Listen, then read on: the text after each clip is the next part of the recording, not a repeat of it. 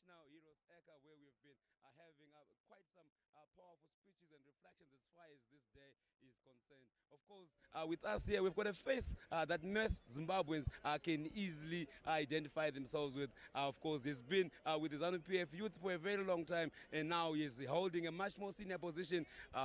Thank you so much, Honorable, for having us right here. If just for the benefit of our viewers, you may just introduce yourself. Okay, my name is, thank you very much. My name is Comrade Tendai Chirau. I'm the Deputy National Secretary for Security in the ZanuPf Politburo. Honorable Chirau, Deputy Secretary now, but many people know you as the vibrant youth. You know, we know you more from there.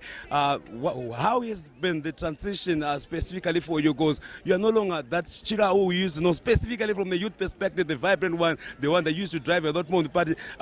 Do you feel a little bit maybe degraded from the last position that you had, or this is a much more senior position but without much of the authority that you used to have? No, thank you very much. As you know, that the youth is a post that makes everyone visible, because you'll be dealing with a very important wing and you interact with the media so often. But I want to say and appreciate that there's no one who can be youth forever. I'm now 37 years of age. I did my part, I served, and the person that I am, we are happy, and we are working with the party, and we are working with the party structures, and we are happy being there. So you cannot compare what used to happen in the youth and what is now happening now, because in the youth you'll be seeing me everywhere, each and every day. But now this is security. We are concerned about your security. We are concerned about the security of Zimbabweans. So you rarely see us on media, and I'm happy with that, and I'm actually elated that His Excellency promoted and recognized that those young people who are coming from the youth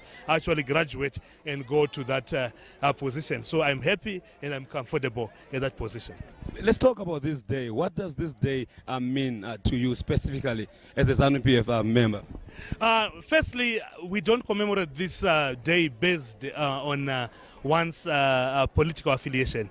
This is a national event. It's a day because all of us, we acknowledge the fact that we were liberated by a generation of people who did not enjoy their youthful days, and they managed to face colonialism head on, and they managed to do this using the barrel of the gun for us to be free. It was not possible for us to be free as we are today. For example, there were many laws that were there that were actually promoting the settler administration, but we are happy that those people, they sacrificed their all to make sure that we are free today. So what we call Zimbabwe was birthed by the blood of the gallant sons and daughters, some who are living and some who have fallen. So it's a day for us all. But an important epoch, an important thing that we need to learn from them is that some of the key national grievances that they fought for is the control for national resources. So it is up to us, the generation of today, to make sure that we utilize land, we own and control resources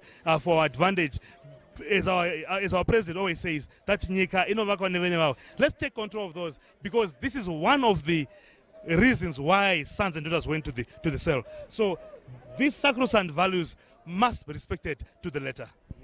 You mentioned a very important issue and aspect of making this become a national event. But we've seen most ZanuPf youths, they came here clad in party youths, they were singing party slogans, they were singing on party issues, and specifically they were chanting slogans promoting ED. How would you respond to that issue of making this a national event, and then the parties are now overtaking such a national event? My brother, the liberation struggle had a face.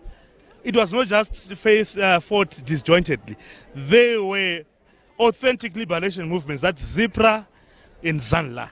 And today we still have got those people who are still alive, who fought in that liberation struggle. And His Excellency President Emerson Mnangagwa happens to be one of them who fought, and he happens to be president of today. So people are associating themselves with that party that brought that independence, that liberation struggle. But people can come and fuse in. We cannot remove that history, because it is ZanuPf, it is Zanla. But they came in dressed with party regalia, singing party songs and chanting party slogans at a national event. Some of these songs were sang in the liberation struggle. So we cannot separate the two. They were sung in the liberation struggle. So that we cannot stop today just because we are free. They continue singing about those songs because it is what inspired the liberation struggle.